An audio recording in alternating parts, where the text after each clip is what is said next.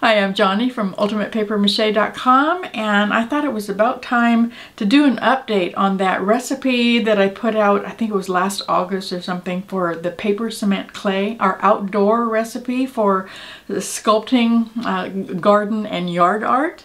That recipe was kind of my experiment to see if we could create a recipe that would let us make outside sculptures with the same easy methods that I use when I make inside sculptures. And I just went out and got my toad. It's been cold here in Minnesota. He has been sitting outside ever since I made him under snow, and at times he had like a foot of snow on top of him. It was really hard for me to not go out and save him and dig him out from under the snow and bring him in the house, because I really like this guy. But he was our experiment, and I needed to leave him out there to see how it was going to do. Now, I didn't really intend to do an update until spring, but the snow melted a couple of days ago, and it's getting ready to snow again. We're supposed to get another foot tomorrow. So I thought I would go ahead and just check on him just to see how he's doing. I think you can see that he's holding up really well. The paint is doing really well. The paper cement clay that he's made out of is just still as hard as a rock. There has been absolutely no change to this since the day I put it out. I did have it sealed with this stuff, the Rust-Oleum matte clear enamel. And so this experiment really was to check to see if the paper cement clay recipe would hold up outside in Minnesota all winter, but it also is an experiment for this stuff. I have no idea how well the recipe would do if you didn't seal it. And just the extra protection, it's just really necessary anyway. And it helped the paint. He was sitting right next to the gnome, and I made the gnome with different materials. I used epoxy clay, which worked great, and I used some grout. Both of those are holding up really well, but the paint that I put on the gnome failed like within a couple of weeks, and I did a whole video on that before. I think it was because I probably used the wrong sealer, because he's looking pretty tired right now.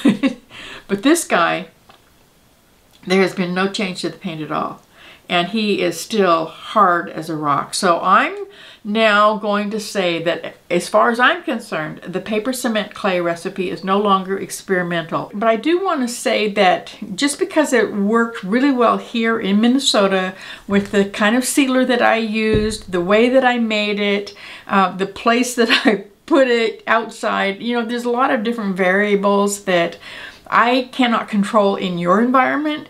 So if you're thinking about making a whole bunch of these for presents for people, or if you want to spend many hours making something that you're going to leave outside all winter wherever you live, or if you're even thinking about making a whole bunch of something to sell on Etsy or something, make sure that you do your own research. The fact that it has worked for me really well so far doesn't necessarily mean that it's going to work exactly the same way for you.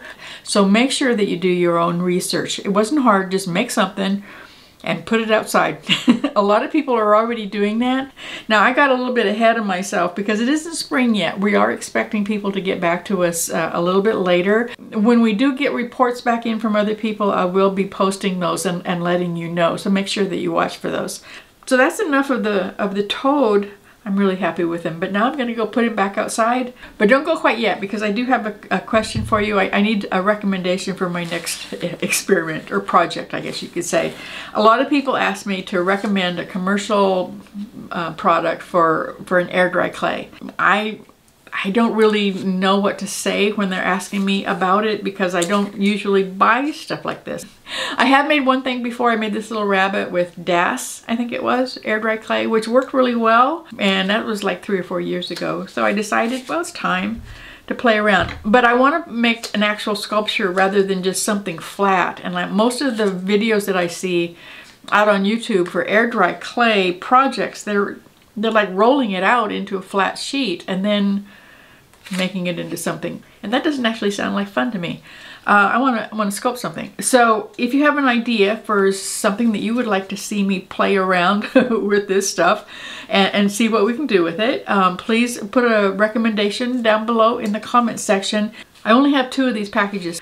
I will put an armature under it of aluminum foil just so it will go a little bit farther, and so maybe that'll keep it from cracking, but it can't be huge.